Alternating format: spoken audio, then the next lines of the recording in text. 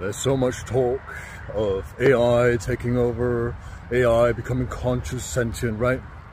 But people forget that consciousness is not a construct on behalf of the human brain, or any brain for that matter, or any matter at all. Because you see, consciousness is that in which everything arises. In order for there to be matter, if we can even assume matter in the first place, in order for there to be experience at all, consciousness has to be there first and foremost.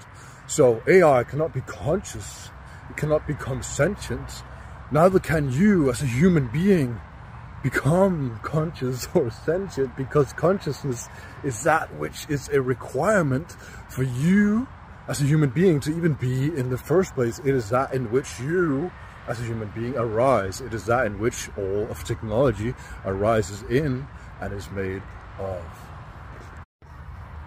There's so much